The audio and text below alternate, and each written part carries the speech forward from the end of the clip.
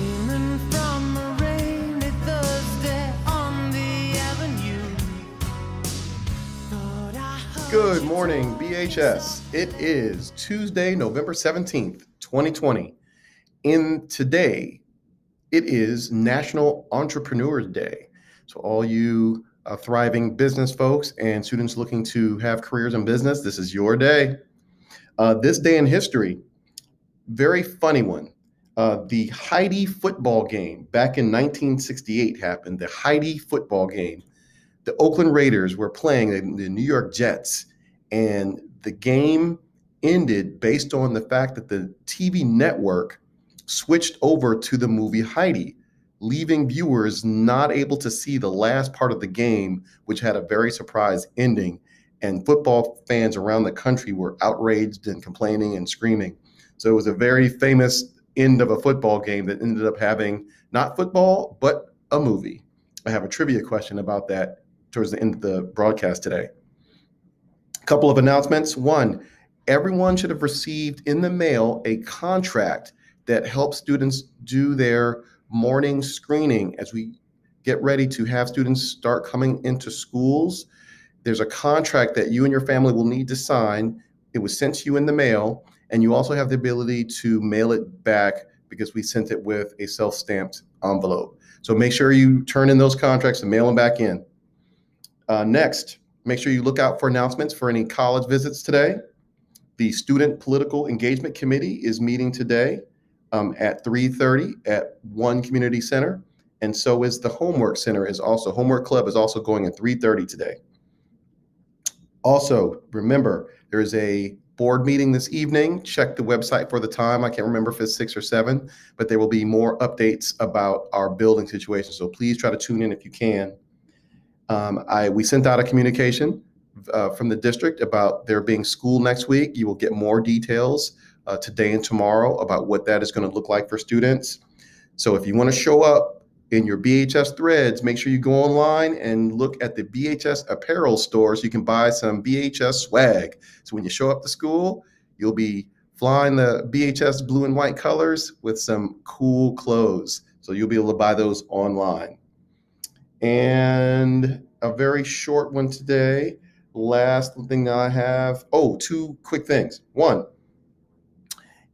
if you always know that if you need someone to talk to, if you need some support, the workload is a little too heavy, reach out to your school counselor. You always know that they will be someone that you can speak to, someone that you can consult with and get advice from. And if you don't know who your counselor is, email me or email Ms. Brooke Hoyt in the main office and she can let you know. So please make sure that you reach out and use those supports. Last but not least, the trivia question for today is that game between the Oakland Raiders and the New York Jets was played back in 1968 when the Oakland Raiders were in Oakland. What city are they in now? And it's not Oakland. That's the trivia question for today. And the cool video that I have next for you is part of the Sports Science series. And it's about a favorite pastime of Vermonters, skiing and snowboarding. It's a pretty cool video. Let me know what you think. Email me the trivia answer if you know it. Have a great day, seahorses.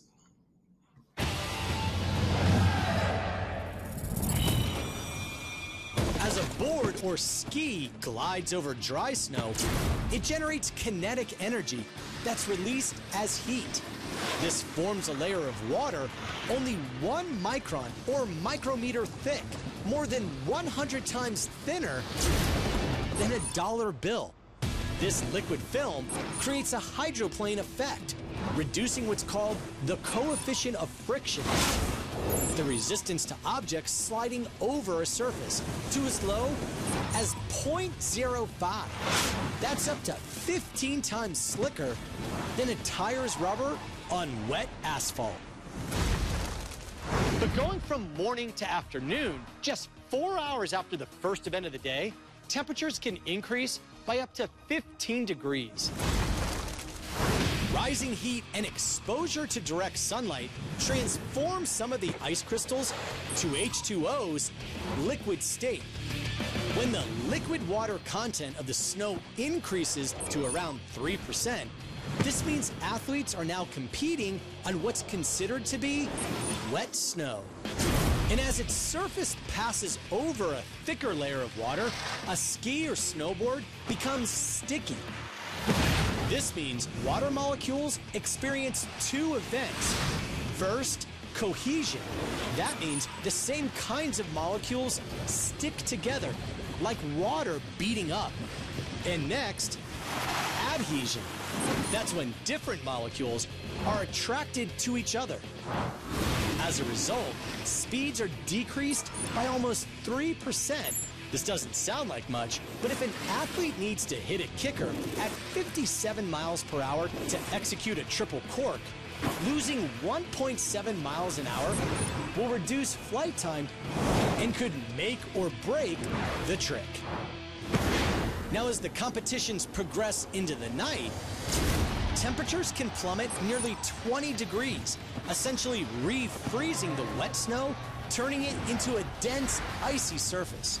Though the smooth, slippery surface of ice has a 20% lower coefficient of friction than snow, its higher density makes the ice more difficult to hold an edge. For this reason, skiers often sharpen the edges of their skis by up to 5 degrees, enabling them to cut into the ice for better grip. What this all means is that between qualifying runs in the morning and afternoon and finals at night, some competitors could potentially face all 3 types of snow conditions in a single day. For ESPN Sports Science, I'm John Brinkus.